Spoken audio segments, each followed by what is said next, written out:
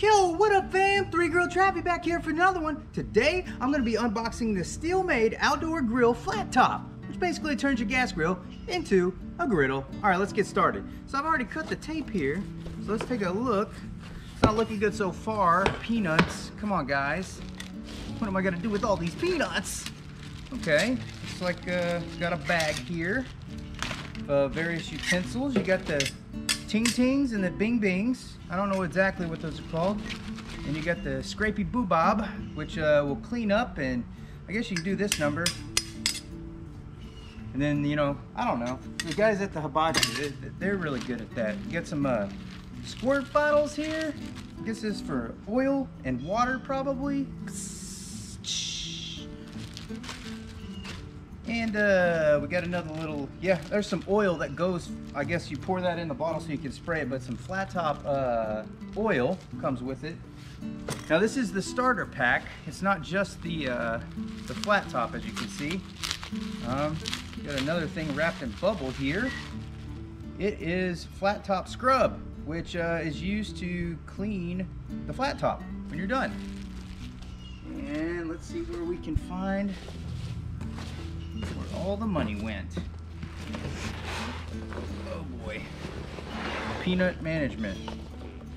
There's some documentation in here. Throw that aside. Okay. Okay, yeah, that's pretty heavy. Let's take it out of the back. It's our actual flat top here. There's oil all over this thing. Guess that keeps it from rusting.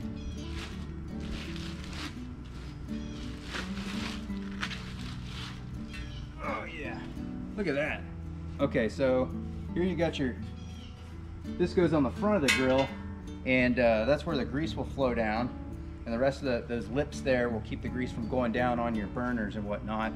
They do sell a drip tray that goes under this to collect that grease, but I figured I'm going to try some aluminum foil first before we get into that. But this is a pretty nice thick piece of steel. Forget how thick it is.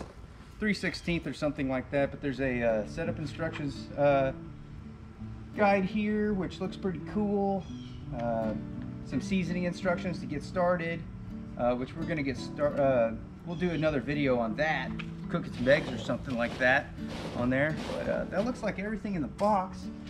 We did get a couple other things here. There's just maybe some recipes there, and some other products that they sell, but that looks like it. I mean, unless you guys want some peanuts, let me know how you like this video. Maybe we'll do some more similar unboxing things like this.